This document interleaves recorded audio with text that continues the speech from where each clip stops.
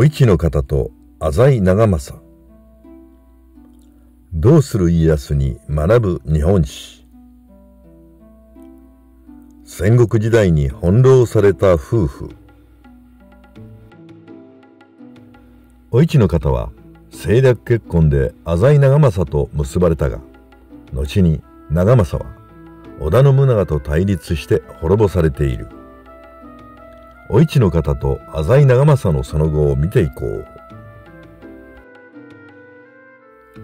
織田信長は1567年永禄10年の正月、天下布武を掲げて上洛の決意を固めた。京都への道中に位置する近江の浅井長政と同盟を望んだ信長は、長政に妹お市の方を政略結婚で嫁がせることを決意する。信長の重臣柴田勝家をはじめ、多くの家臣たちが戦国一の美女と称えられたお市の方に憧れていたと言われている。そのため長政は喜んでお市の方との縁談を受け入れて、信長と同盟を結んだ。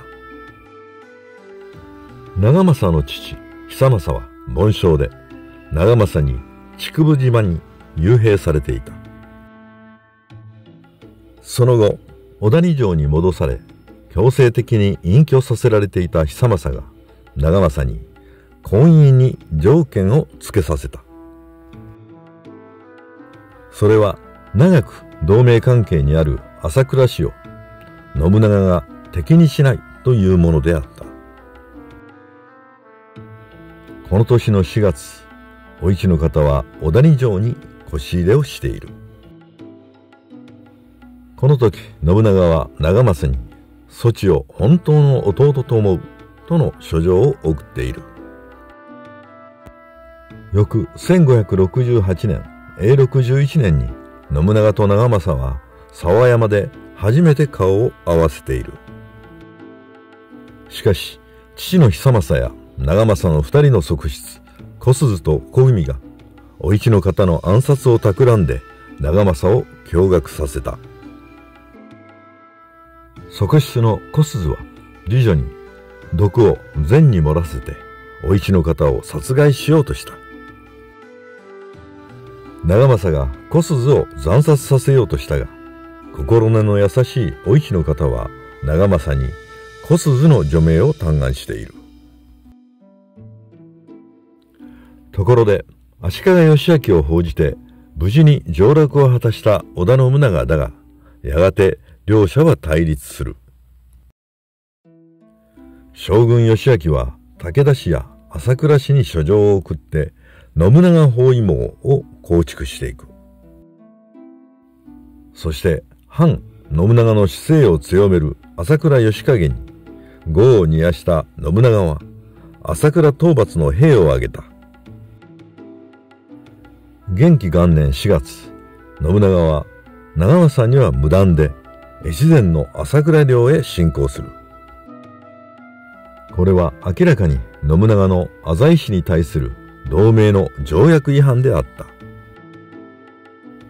真偽を重んじる長政にとって信長の行為は到底許すことができない所業であった。長政は同盟を一方的に破った信長を看過することはできず、金ヶ崎に攻め入った織田軍に対して兵を挙げた。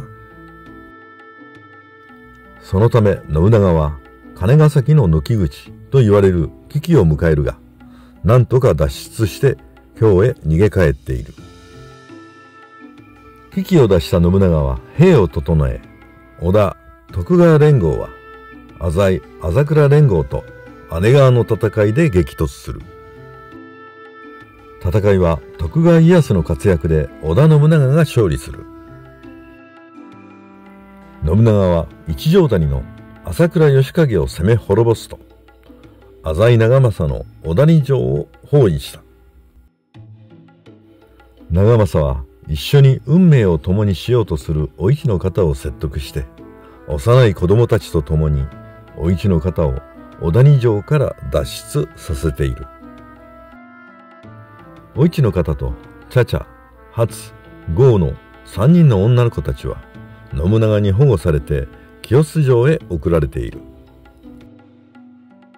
しかし城から逃れた男の子の満腹丸は見つけ出されて殺されている。浅井長政は織田信長と共に1573年元亀4年28歳で逝去した。その後、お市の方の3人の娘は長女の茶々が豊臣秀吉の愛称となって淀殿と呼ばれ、次女の初は京極高次の妻に、そして三女の江は江戸幕府第二代将軍徳川秀忠の妻となるのである。